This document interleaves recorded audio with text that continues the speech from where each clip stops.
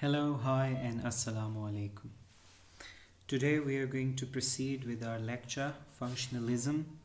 We previously talked about functionalism and discussed various functions of language. Today we are going to talk about functionalism from Halliday's perspective. To know who Halliday is, Michael Halliday or Michael Alexander Kirkwood Halliday is his complete long name. Okay, he was born in England and in 1925 and died in Australia in 2018, right?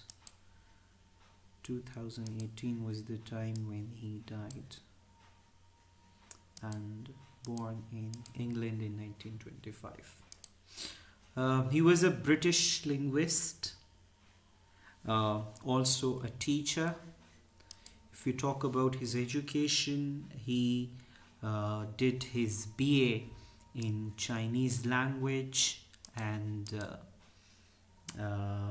then he did his PhD from the University of Cambridge in linguistics, right?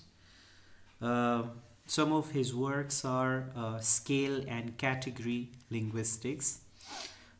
This book is based on the description of language, Claire, and in this book he talks about the description of language, and he writes that to describe language you need these 4 categories and 3 scales: unit, structure, class, and system, and rank, exponents, and delicacy. What are these things? We can have discussion over it in any online class, in any online lecture, to understand them with proper discussion, right? He also wrote about intonation, and the name of the book is Intonation and Grammar in British English, right?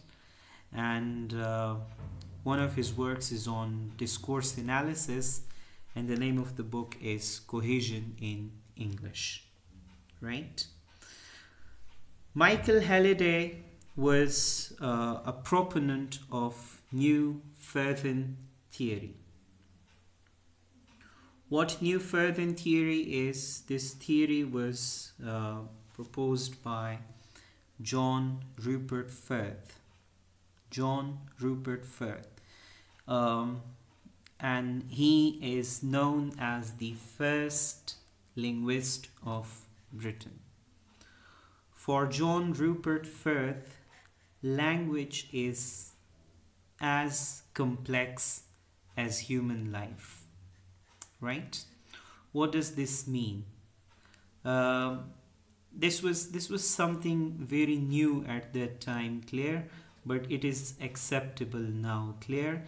He believes that language is not an automatic process, but it is as complex as human life itself, Claire.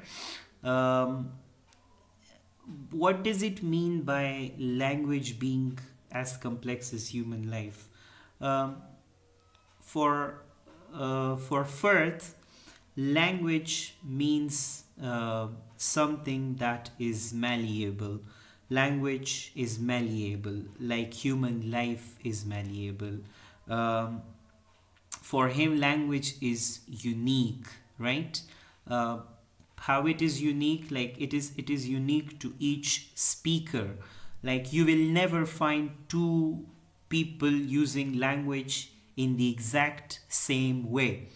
They'll be using it in a different manner. Clear? So it means that the production of language is basically a result of psychological, academic, social, and personal skills that are acquired as humans they go through life. Clear? There are 2 views of Frith regarding language. The first is that language has a prosody, and the second is that language is contextual.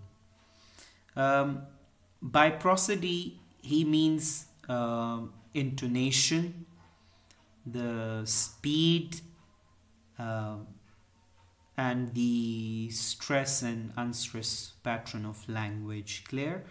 And he says that these things are completely inherent to each individual. So like for him, everyone's language has its own personality. And by contextual, Frith means that like words are placed in specific situation in a specific manner. If you look at collocation, clear? So in collocation, what we do, we place words for a specific message, clear? So this is a bit about Neo-Frithian theory. You can explore more about it in his book, and we can also discuss it in an online class. Okay, let us come back to Halliday. For Halliday, language is a social phenomena. It is like what Ferdinand de Saussure also believes, that language is a social and cultural phenomena, and it is not like biological, which is proposed by Chomsky. Language for them is social phenomena. If we talk about Halliday's work, so his work is based on the study of his son and his language developing abilities, right? For Halliday, there are 7 functions of language for children in their early age or in their early years. Clear? Children for him are motivated to acquire language because language serves certain purposes for them, right? So he divides these 7 functions into 2. The first 4 functions and then the last 3 functions. The first 4 functions are instrumental, regulatory, interactional, and personal. And the last 3 are heuristic, imaginative, and representational. Right?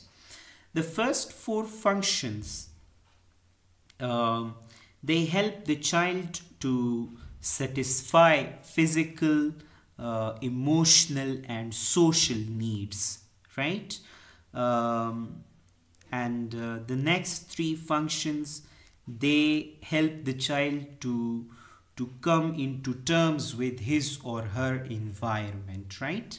If we talk about the instrumental function of language for a child, it is when the child uses language to express their needs. For example, if a child needs water, uses language. Clear? Regulatory function is when language is used to tell others what to do. Like if a child tells someone to go away or not to come near me or don't disturb. Clear? Interactional function is to make contact with others and to form relationship. Clear? Like a child tells his or her mother, love you mom or love you dad, right? Okay. Then we have got personal function.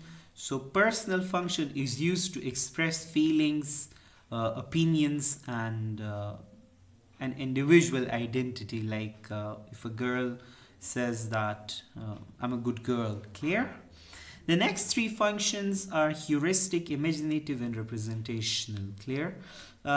Heuristic function is used to gain knowledge about the environment. Imaginative function is used to tell stories and jokes and to create an imaginary situation, right? And representational function is used, or it is the function through which they convey facts and information. Clear? There is a lot more about Halliday. There are some other functions that he talks about, which we are going to discuss in our next lecture. Till then, take a very good care of yourself. Thank you very much. Goodbye.